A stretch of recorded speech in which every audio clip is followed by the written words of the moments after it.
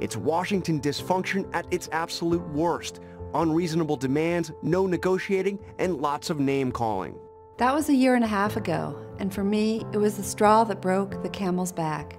I'm Dr. Mary Lawrence. When Congress shut down the government, I was the interim executive director of the Department of Defense, Department of Veterans Affairs, Vision Center of Excellence in Washington.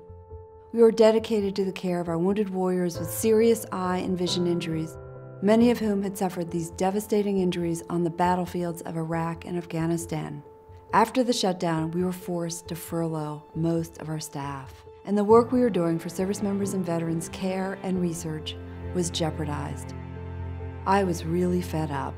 I've been an ophthalmologist, educator, and eye surgeon my entire career, serving veterans for the last 17 years. I was all too aware of the hurdles our men and women face when they come home. And there I was, seeing Washington gridlock create yet another one, hurting our ability to provide the best possible care to the very people that raised their hands and volunteered to go into harm's way. And that's when I decided it was time to stand up and do something about it. So today I'm running for Congress. As kids, my family moved around, but my parents grounded us with Midwestern values. And from my grandfather, a minister, I learned that our faith calls us to serve others, to leave our communities a better place than we found them. That's why my husband Jim and I chose to raise our 3 boys here, because Minnesotans look out for each other. It's a place where every hockey mom is welcome, and it's a community that knows what matters. I'll never forget when my clinic supervisor insisted I leave work one afternoon to go to my son's preschool graduation. That's what makes Minnesota special. The problem is we don't see these values reflected in Congress these days. And it's not just our veterans who are being hurt by our dysfunctional politics.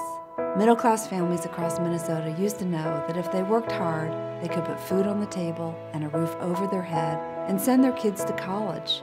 Now, too many are struggling just to make ends meet. So when Congress is obsessed with scoring political points instead of serving the people who pay their salary, something's gotta change.